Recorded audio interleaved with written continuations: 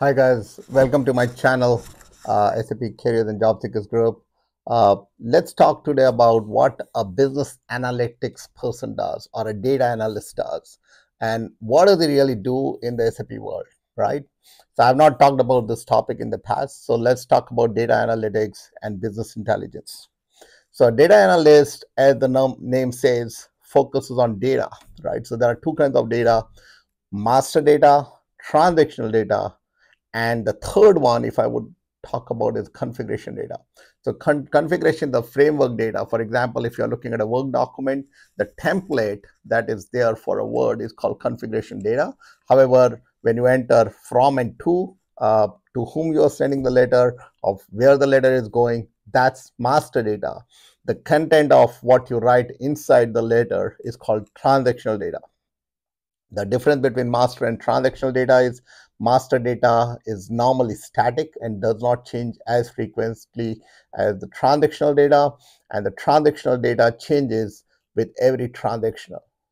Now, the transactional data also has a unique ID, which we call as information record, and that information record differentiates the transactional data by two things: by the information record number and by the timestamp. For example, if you go to a dollar store, you could have multiple times the same dollar transaction, but what differentiates is the information record number and the timestamp that is there on the receipt. So that's the difference between master and transactional data. Now, the configuration that I already told you is framework data, right? So if you have a container, the container itself is a framework. You have a from and to, which is from, let's say, a business to another business, or from a customer to a vendor, or from a material pickup to a plant. So, or from an employee to another employee, or employee to a business partner. So those from and to would be the master data, and those are normally static. They do not really change very frequently. Transactional data, as I told you, changes very frequently, and it is time stamped, and information record and timestamp differentiates it. So you get an idea of what the data types are. The third thing which is important to know about the data is the metadata aspect. So the metadata aspect has is the headers of a column that you do, which data sits or on top of another data, or data that defines another data, is known as metadata. So for example, if my name is Sam, or your name is Mark or Ravi, whatever your name is, the column which has name on the top, right? So you say name on the top, that column is name is the metadata, and the data, which is Sam, Mark or Ravi, all those three are the data under that metadata. So hope you understand what a metadata is. The headers of a column that define the data. For example, if it's a date, then the date would be the metadata, and the date numbers are 1st January, 2nd January, 3rd January, 4th January would be the data types under it. Now, the data again is analyzed by data analyst and the business intelligence analyst. So what does the role of a data analyst or a business intelligence analyst does? It does, number one, it actually takes the data and amalgamates it, puts into a centralized container or a data store, or what we call as info cube in case of SAP. It combines all of those data, whether it's master data, it's transactional data, and if it's configuration data, that's framework data, that's kept separately. And mostly, if I'm looking at the business intelligence solutions or a BI system, we call in SAP what we call as the info cube, or now we call it as a data sphere. And business object, we used to call it a data store. But functionality wise, all of them have same function. So he will pick up these master and transactional data, the framework data, and put it into a central table, right, which is called as a fact table, FACT, fact table. The fact table has the primary keys and the foreign keys. For example, as I said, in case of name, the name would sit in the fact table as a master data, and then it would have extension of those data types in another table called dimension tables. So we have fact tables and dimension tables, which combine, and they are put into a format or a framework called a schema.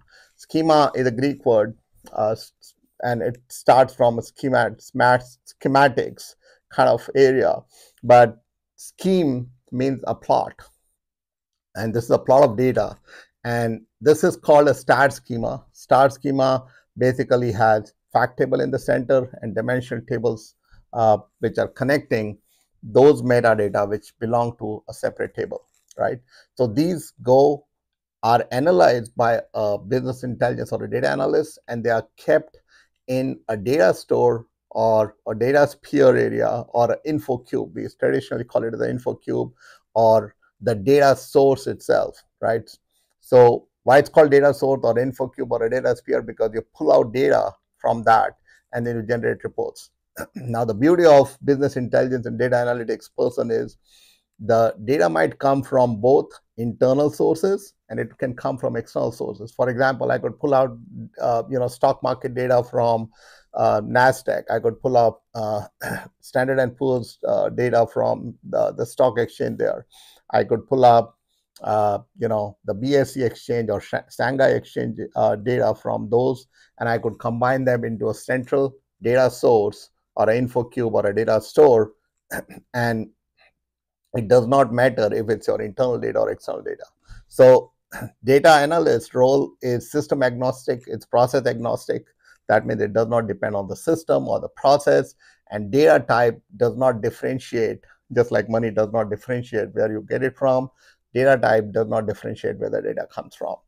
So that data is put into a central system and it's analyzed and put into a format which is reportable format. Now, inside the data, we can do calculations. We create what we call as calculation views, or we create formulas, and then we have a flow of data between different data sources, and that's called process flow. So previously used to call it data flow, but it's also known as process flow because it has a logical step of moving from one data store to the another data store, or one data object to another data object, so to speak. So in terms of SAP, we have info cubes, we have remote cubes, we have virtual cubes, we have multi cubes, right?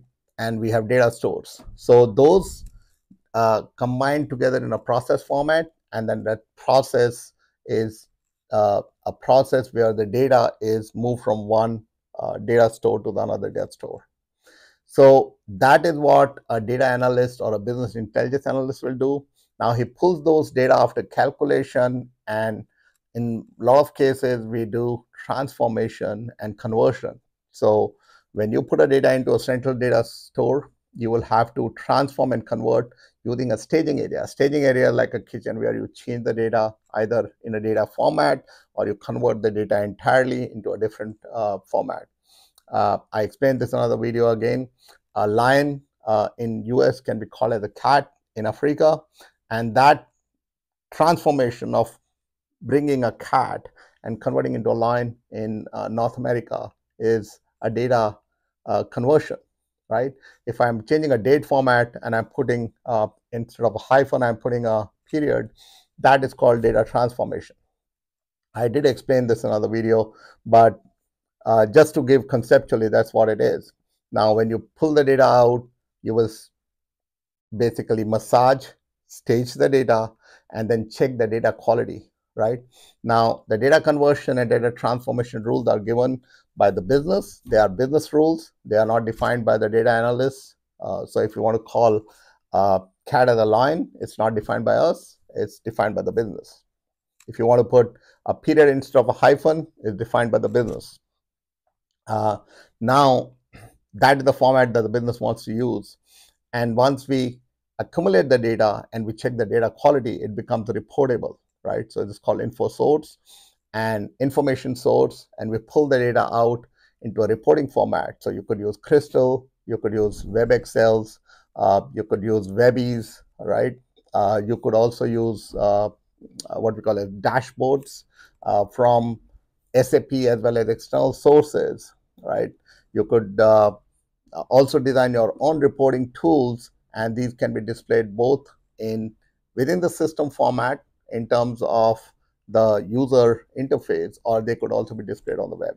So there you go, guys. Those are the roles of a data analyst, or what we call it the BI analyst. Hope you liked the insight what I gave into this video. Hope this is helpful. If it is, please do like and subscribe this channel.